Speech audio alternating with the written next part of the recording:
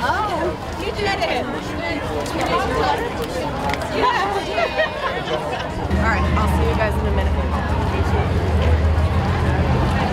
Love that. Thank you for your support. She's nasty. My body, my choice. My body, my choice. My body, my choice. My body, my choice. My choice.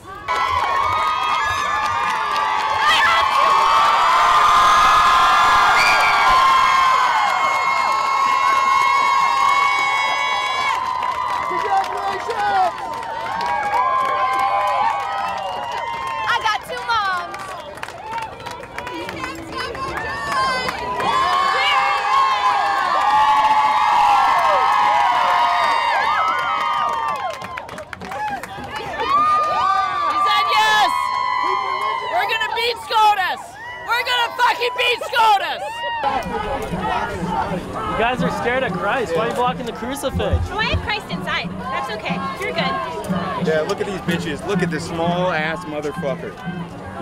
Why are you blocking the crucifix? Are you scared of God? So scared. So scared. Oh, we'll see on Judgment Day, bro. Did you get the bait yesterday? If it hasn't happened yet, dude. Yeah. Come on. Not the lowest one on the way. Bro, that's a fresh day.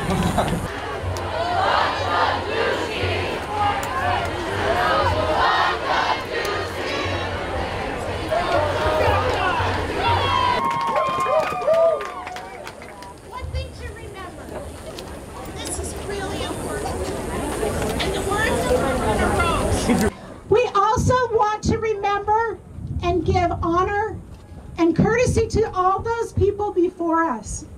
All those who lost their lives, all those who've given up their livelihood, all those who stayed time away from their family in order to make sure that we are here to fight for what they won for.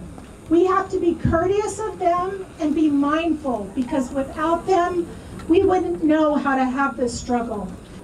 In the words of Loretta Rose, it is important to fight for the equality, for the right to have a child, for the right not to have a child.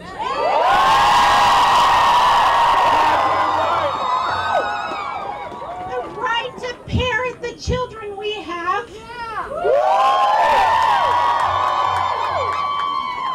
And most importantly, to control those birthing options. It's for reproductive justice, so that's more than just abortion rights. Abortion rights are important.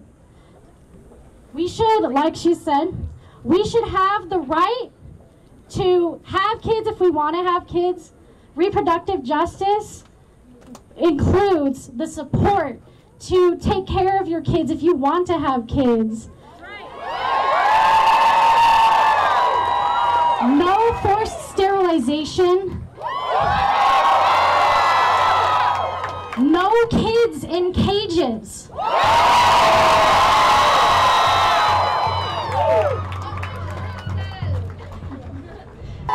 Because I don't know about you, but I want something permanent. I want something that...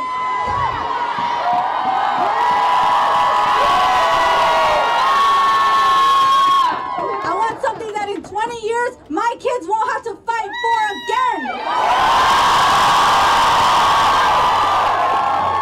I want free abortion on demand whenever I want it.